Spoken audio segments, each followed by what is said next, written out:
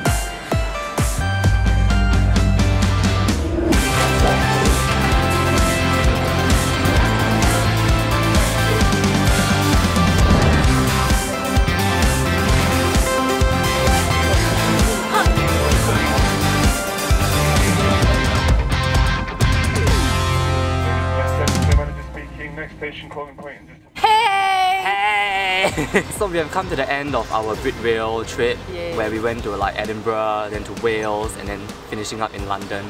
So which one was your favourite part of the trip? I think it was London.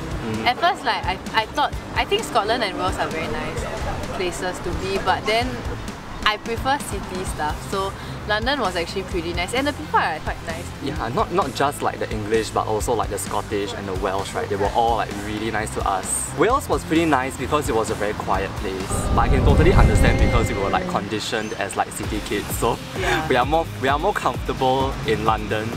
But yeah, I mean each place has its own like perks. I think my favourite part, right, was the fact that Travis made me watch like Harry Potter. Yes, all the way. She had not watched Harry Potter like in her life, or even read the books.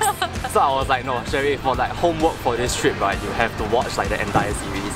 Okay lah, she did make it to like Goblet of Fire, so I'll give it to her. Yeah, it was very nice actually. Like I think London is really a good place for like people who love Harry Potter. Potterheads. Yes, Potterheads! I read the books when I was very young as well, so this was like a very like, it was kind of like a refresher course, and it was also like a very good experience as a Harry Potter fan as well. And I think if you're a HP fan, you should definitely head down to London. It should be on your bucket list, that's for sure. How was Stonehenge?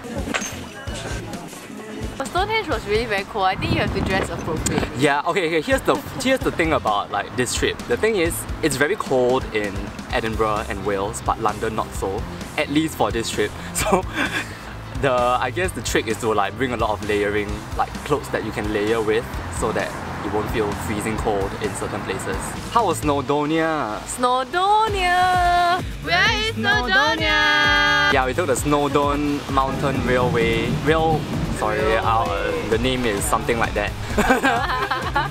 It felt like the Victoria Peak in Hong Kong. It's not 45 degrees, it's just like a very gentle slope up.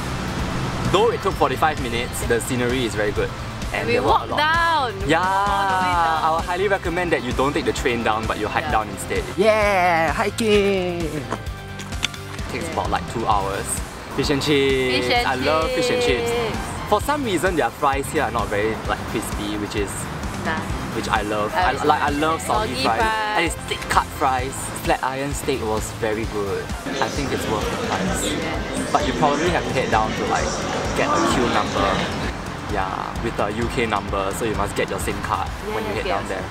That's about it, I guess. That's about it. I think everybody should definitely make the trip to UK. Yes! Very interesting vibes. People are very nice. Oh, you must catch a West End musical! Oh yeah. Travis was so happy because he went to watch the Book of Mormon. It was hilarious, I swear. It's amazing. And we got it so cheap. Yeah. Relatively cheap. It was £40. You can get it like half price. I think you can get Phantom of the Opera for like £20. So it's actually a pretty good deal, and the view is good regardless of where you sit. Yay! Yay! Bye-bye!